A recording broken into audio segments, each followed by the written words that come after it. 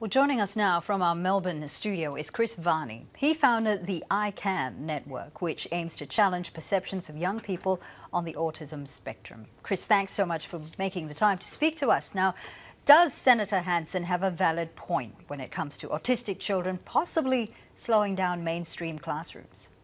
Well, thank you very much for having me, Fauzia. I think the Senator has stepped into a topic that she doesn't know anything about. I think I work with 35 schools across Victoria, Tasmania and Queensland, and work with an enormous amount of principals and their teams. The important thing the Senator needs to be aware of is that autism is a mental processing difference. You could have a range of kids on the spectrum at all different parts of that spectrum in a classroom. And when I work with teachers, the overwhelming feedback I hear is that when they do learn the different structures that students on the spectrum need, and I'm an autistic who has been a student on the spectrum in a class that has needed different accommodations. Those accommodations might look like a visual schedule, it might look like some extra time, making sure that kids on the spectrum or with other neuro differences can double check things with them. And what that does for those teachers is it makes them better teachers for everyone in that classroom. So things a teacher does for one student on the spectrum benefits all the students in that class.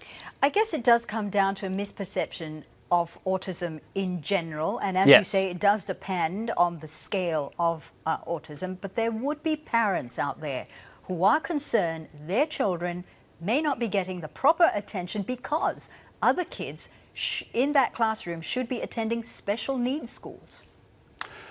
Well, look, I think we're in a period of time in Australia where there are pockets of the teaching community that have had adequate training, that have given them an awareness and cognizance of the different forms of autism that we have and how to enable those different minds in a learning environment like a school.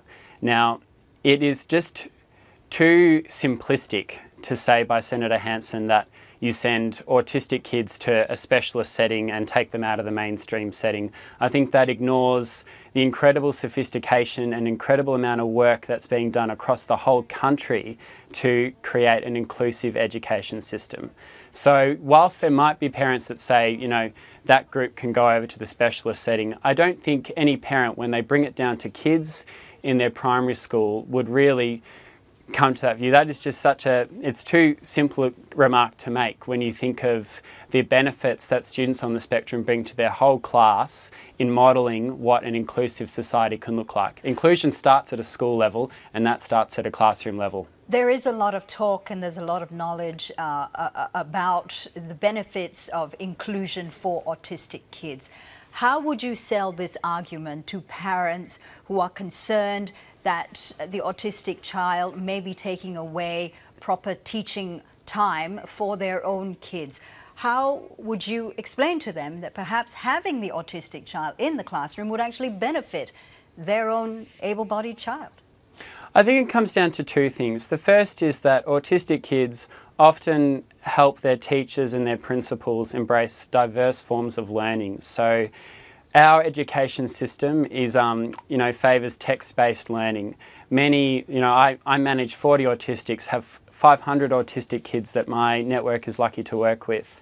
We are constantly breaking things down into ways that auditory learners, that visual learners and text-based learners can receive information. And when a teacher is across those diverse learning structures, that stands to benefit all the kids in their class.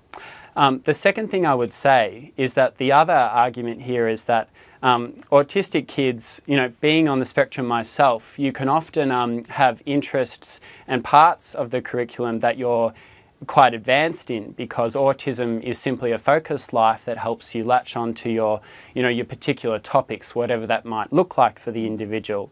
And sometimes having that high area of focus in one area does mean that there's another part of your learning that might be quite challenged. For me, that was maths.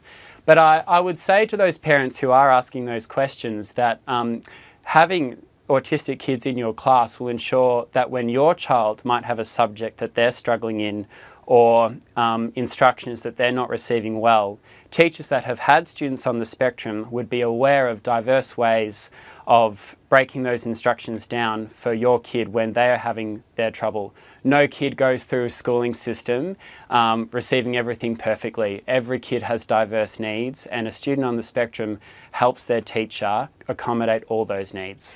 Now, Chris, while Senator Hanson didn't apologise for her comments, she did say that there was a need to push for more funding and more of a focus for special education for autistic kids. We also know that a Victorian parliamentary committee has found that there is a lack of inclusive schooling options for autistic children. Is this mainly due to a lack of specially trained teachers, or teachers who are not across mainstream and I suppose special needs teaching? Well, I'm glad that Senator Hanson has talked about the need for resources and teacher training. I do think she does need to apologise, given how important it is that we equip the emerging generations on the spectrum with a strong sense of pride in being on the spectrum. Senator Hanson's comments do, you know, for the 10 or 14-year-old who's wrestling with what that diagnosis for them means, her comments can be quite damaging to them. So I do think she does need to apologise.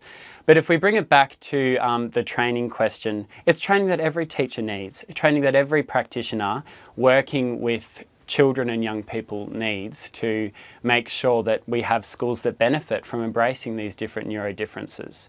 It's not a specialist conversation. We need to talk about how every teacher across our education system receives training that equips them for these diverse learners. It's great talking to you. Chris Varney of the iCare Network, thank you. Thanks, Fauzia. Thank you.